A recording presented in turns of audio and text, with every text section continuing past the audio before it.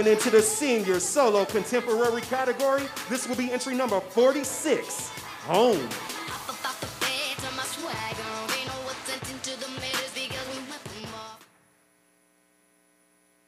Do you ever wonder how many times you've driven down this street to dip into the past, into my life, the only thing I really possess, or that anyone possesses, if I may speak universally?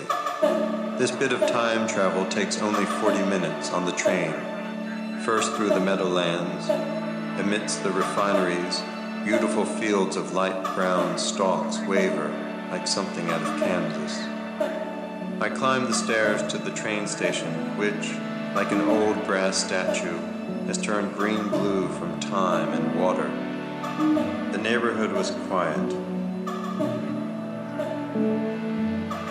We went into the house. Then I got into my old bed, and I slept well. I dreamt that I was home.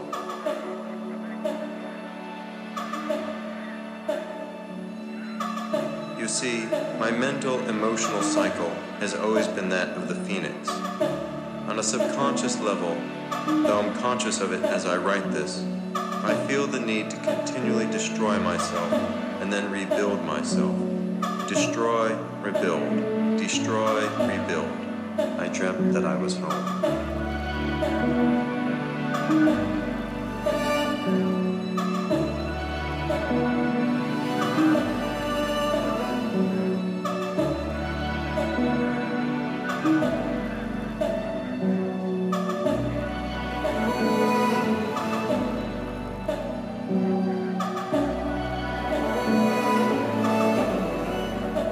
That I was home.